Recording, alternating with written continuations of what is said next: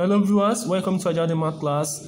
If this is your first time of watching my video, I say a very big thank you to you, and please don't forget to subscribe to my channel for more videos. And to my returning viewers, thank you very much.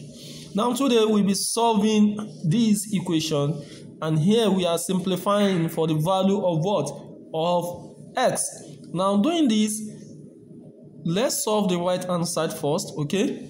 We all know that this is a mixed fraction, so changing a mixed fraction to an improper fraction will be 3 times 1, 3, plus 2, we have 5 over 3 raised to power minus 1. So that's what we have. And also, when we talk about reciprocal, a raised to power minus 1 is the same thing as 1 all over a. Okay, so that shows that this is the same thing as finding the reciprocal of the value in the bracket, which is also equals to 3 over 5. So equating it to the left hand side, which is the square root of 1 minus s raised to power 3 over 100. Now, solving both sides, there's a way for us to eliminate the square root sign, and the only way is to what? Square both sides. So squaring both sides,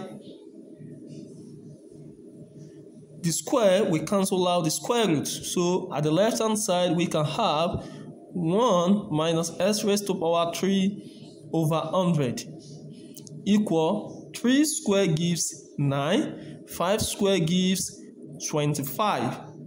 Now, solving further, we can make the subject of the formula by moving it to the right hand side. We are going to have s raised to power 3 over 100 equal 1 minus 9 over 25. So doing LCM, we have the lowest common multiple to be 25. 1 in 25 is 25, multiplied by 1, we have 25. 25 in 25 is 1, multiplied by 9, we have 25 in 25 is 1, multiplied by 9, we have 9. So with this, we are going to have s raised to power 3 over 100 equal 25 minus 9 gives 16 over 25. So with this, we are cross multiplying. So with this, we have 25 times s raised to power 3 equals 16 times 100. So with this, we have 25 s raised to power 3 equals 1600. Dividing both sides by the coefficient of s cube, which is 25,